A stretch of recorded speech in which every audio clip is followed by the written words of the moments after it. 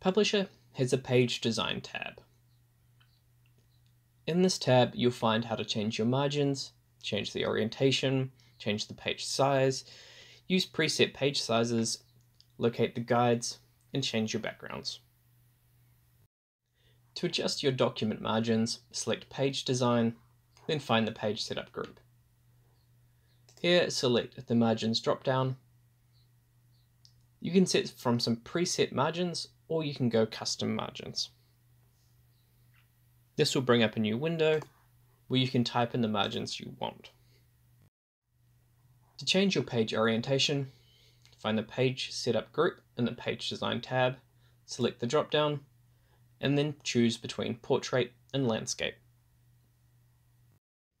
Common page sizes include A3, A4, and A5. To change the page size, select Size, and then select your option. Sometimes you might be making things like a folded document including a booklet, a greeting card, or an invitation. To make these documents, you can use preset page sizes.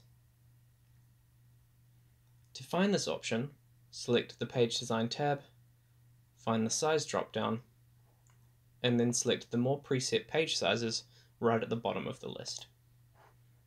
This will bring up a new window where you can select a page size. To find booklets, simply click the Booklets tab.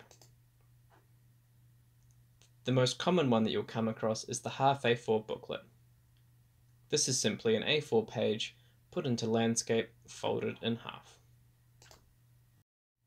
To make a folded greeting card or invitation, select the greeting card folder. The most common ones that you'll find is the half A4 side fold or half A4 top fold. This is simply an A4 page folded in half. You might also find a quarter fold, which will be very similar, just smaller. You might be designing something like a brochure, where you have 3 distinct sections in different pages. To highlight where each section should be, you can use the guide option. To do this, select the Page Design group and then select the Guides drop-down. If you're making a brochure, you would select the 3 columns with heading and the built-in ruler guides. Here you can see very clearly where your 3 pages will be and their margins. Note that you can also adjust the guides.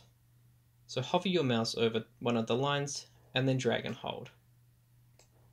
This can be useful if you're wanting to lay out other elements in your documents. You can make sure they're all in line with each other.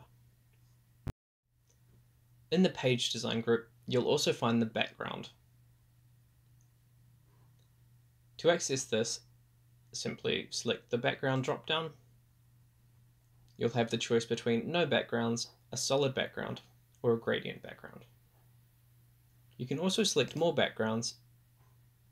This will bring up a new window where you can go through different types of fills, including pattern, picture, and texture. Have a play around with these options on your documents.